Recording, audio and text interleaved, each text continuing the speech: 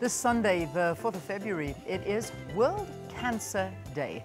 And the day marks all the efforts done by the World Health Organization under the United Nations and all other global organizations towards the fight against cancer. One of those organizations is the Pink Drive, which does amazing work in terms of awareness and research. And this morning, together with SANTACO and different government departments, they are running testing stations at the Bara Taxi Rank, and Palesa is coming from there. So let's cross over to her to find out what it's all about. Good morning to you, Palesa. A very good morning to Leanne and a very good morning to our viewers, as you rightfully said. This morning we're live from Bara Taxi Rank in Soweto, and we are Palesa because people are going to work, some are going to school, but most importantly, some have actually taken their time out to come and do tests. It's not just women, but it's men as well that we have seen coming here in large numbers. We do know, of course, the significance of detecting cancer early, but to talk about that now, I'm joined by the Minister in the Presidency responsible for women, Susan Shabangu, also Mr. Shuichiro Kawagui. He is the Deputy Ambassador for Japan here in South Africa, because they're contributing in terms of financially assisting this Pink Drive. Let's say good morning to them and find out how we're commemorating this day here in South Africa. Minister, good morning to you. Thank you so much for coming through, and Deputy Ambassador, good morning to you. Morning, Palesa, and morning to the viewers. Thank you so much, Minister. Now, talk to us as to how this Pink Drive sort of tie into your mandate of accelerating socio-economic empowerment of women, of course. I must say that this is the Pink Drive. It's very critical, especially today, where we're moving towards the World Cancer Day. It becomes key because when you talk about pink, you're talking about women mainly.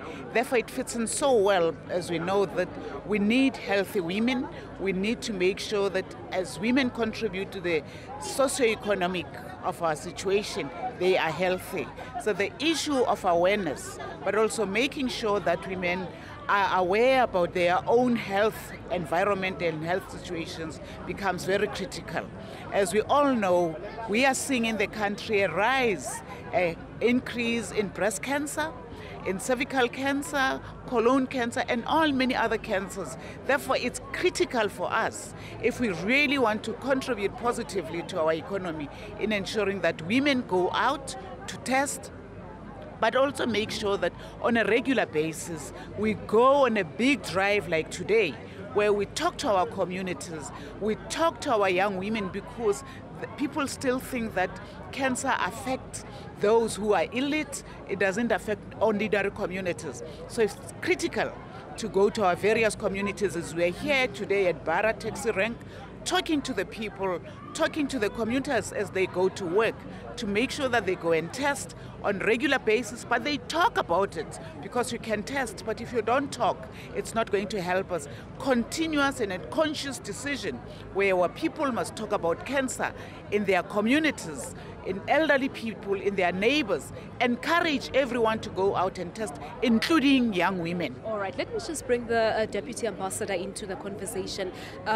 You sort of sponsoring and funding this initiative. Nolene, the organizer, was telling me earlier on that you've even brought new vehicles for them. Why do you see the importance of being part of this initiative?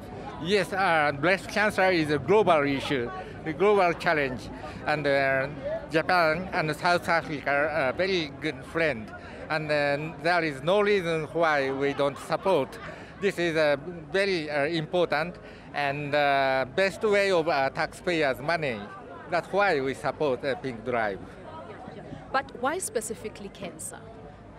Talk to us about the prevalence of cancer back home in Japan. Yes, cancer is one of the most serious diseases in Japan, and public awareness is very important. That's why that we support. All right.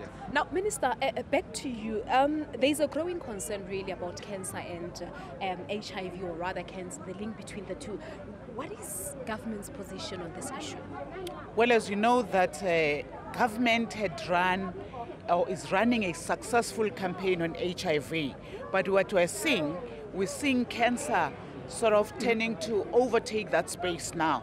And there's a relationship between the two. They are interlinked. The healthy living, also the issue of awareness, behavioral changes are very critical. It does not only apply to HIV, it also applies to cancer. So the two are, if you're not healthy, it means you become vulnerable to various, your immune system get compromised.